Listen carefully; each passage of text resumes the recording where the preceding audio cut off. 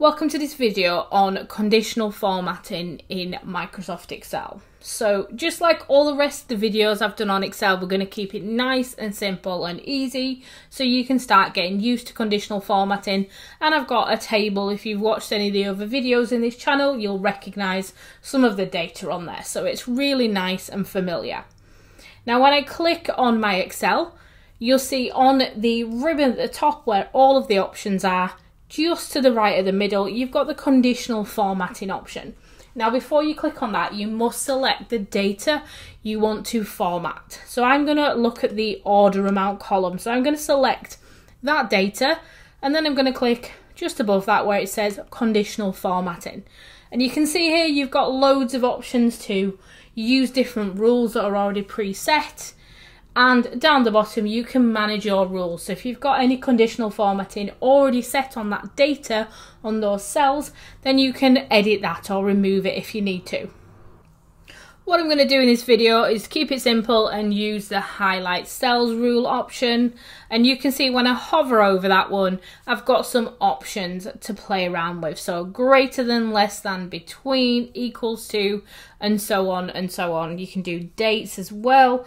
Or you can highlight duplicate values if that would be quite useful for you. I've used that quite a few times when I'm trying to view duplicate data across multiple documents. So I'm just going to say if it's greater than, and when you select an option, you'll then need to tell Excel what to do with that cell, what you want it to be greater than, and what you want it to do with it. So I'm only formatting cells that contain a cell value greater than, and then I'm going to put in 99 because I want anything that's 100 or above.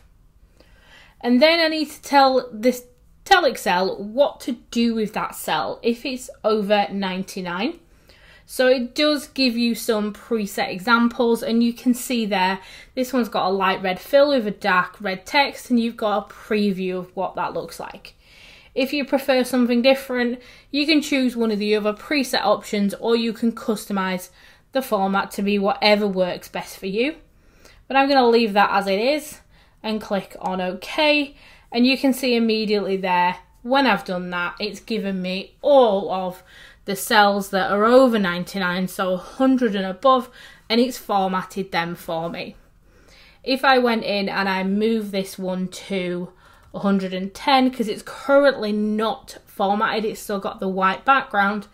If I put in 110 and press enter, you'll see it immediately changes that over. So it's a really nice quick way of just, especially if your data is going to be moving around, just highlighting those cells that either you might need to pay attention to because they're a high number, or maybe you're looking at your KPIs and your percentages drops. You might want to highlight those cells when you pull data into your Excel spreadsheet. So something to really start to play around with. Just a super simple example there.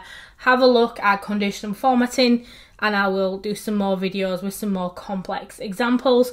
Please do like and subscribe, check out the rest of the videos in this channel, and do let me know if you've got any other specific videos you would like me to record.